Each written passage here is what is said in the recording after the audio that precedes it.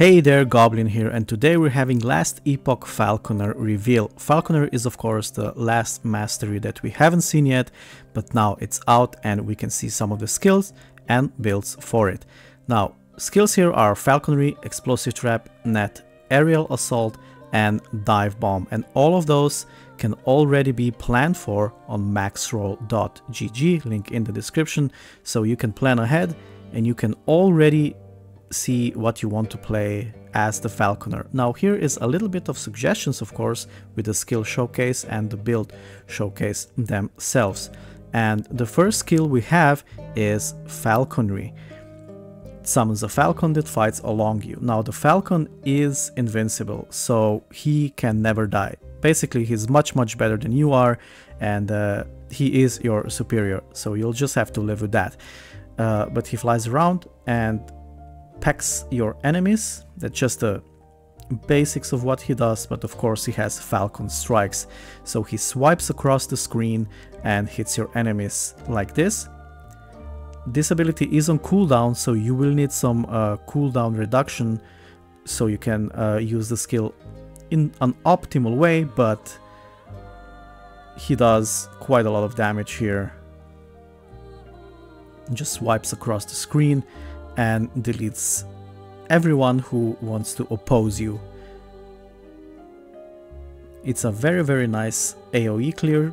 I don't know how the single damage is. The showcase didn't really show much of the single target damage, but what you can do is you can upgrade this so your falcon throws acid flasks. So as you can see here, you throw one and he throws a lot more. So that is a buff to Acid Flask, which right now is slightly underwhelming, but with the Falcon throwing them, basically turning into a B-52 bomber, the skill becomes much better. Then next up is Aerial Assault. With Aerial Assault, you basically become the bomb, and the Falcon picks you up, throws you, and at the end of it, there's a little bit of feather burst attack. Very good for traversing fast, very good for mapping. But of course it also have another application. Now there is a build called Umbra Blades already, but with the Falcon it becomes a little bit better because you throw the blades as you land. When the Falcon picks you up and throws you, then you land and Twilight Strike just does damage to everyone around it. Again, very good for mapping. Seems really fast clearer of the monoliths, even faster than they already are. Right here you can see all of the purple explosions. A quick note, if you like the video, like, subscribe, comment what build you will play first. Might not be Falconer, might be, but you can share the ideas with everyone else. And if you like the game, you can buy it on nexus.gg. I have a link in the description to my Nexus. Want to help the channel out a little bit. Next up is the Dive Bomb. So in this one, Falcon decides to become the bomb and not the bomber anymore. He just slams into the ground and damages quite a large area. So once again, we see that this is very focused on AoE damage. All of the skills until now were AoE focused, and of course there's more interaction than just him slamming into the ground. You can explode the decoy and do even more damage. So if you tech into decoy, you can place the decoy down and then your Falcon slams into it and just destroys everything. These Void Horrors here, they don't stand a chance. So there are some very nice interactions. You can tell that Falconer is one of the newer masteries, unlike, let's say, Spellblade or Shaman. And a lot of thought has been put into it. Right now, Rune Master, Warlock, and Falconer are the newest masteries. Of course, you can also play other and clear endgame content without any problems, but this just looks very, very cool. So next up is Explosive Trap. Now, on the surface, this looks just like your basic trap playstyle. You place the traps and then they explode. You can have 6 traps up at any time, but they do different elemental damage. So we have fire trap, lightning and cold, and you can use the traps to your advantage. So let's say the enemy is resistant to fire, there's also cold and lightning, so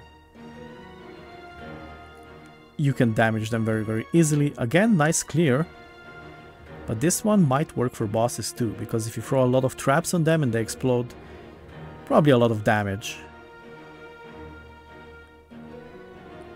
Just running through the map, and this is a high level character and map too, so you can see it's very, very good at clearing. Seems a little bit better at clearing than my Rune Master currently is, and even he is very good. But then we come to the bow interaction right here. So this is actually marksman mastery, but it uses some of the Falconer skill tree, and it's just exploding arrows plus a lot more from Path of Exile. Now, a note here, the skill doesn't work as intended. It shoots a little bit more of projectiles as it should. Next up we have the net. This is a support skill. You throw the net, you immobilize your enemies and just destroy them with whatever you want. Probably a dive bomb. But of course, this is not the only interaction. You can make your trap into caltrops. Right here you can see how Tarek is doing it. Every creator that was testing the builds is of course credited here. And you can see the caltrops are falling down, damaging the enemy. Very, very similar to Guild Wars 2 Thief, who himself has caltrop abilities, and I should know because I was a thief. And it just combines other skills with it, and again, it looks very effective at clearing the rooms and the maps. So here we have a little bit of a combination of the skills. Now, some of them have Leech on life, and as you will see, that has been changed. So Leech is no longer in, it's now hit. It's now hit, life on hit, but the thought behind it is the same. As you hit the enemy, you gain some life back. So that's very good defensively too, if you get caught in inside a circle of mobs, but I can't see how that would happen because everything is just melting in the way of the Falconer. I was going to play as Rune Master first, but this makes me rethink some things here. Especially the bow trap playstyle. Looks very, very fun. So I might go with the Explosive Trap bow build. Look at this, just running through everything. It is a little bit of a squishy build, this one, but if everything dies before it can touch you, you are okay. You don't need to worry about health too much. So this is Volka's build, and it just looks great. It looks like it plays great too. So I'm guessing this will be my first one. I will put my twist on it. I encourage everyone to try to do their own build for the first time, because the game does a very, very good job of respecking, except for the masteries, of course. But you go ahead and kind of experiment. Maybe you'll find an even better build than Volka here has. And you can share it with everyone else then. So this is the Falconer showcase. I have to say this looks one of the most fun masteries to play.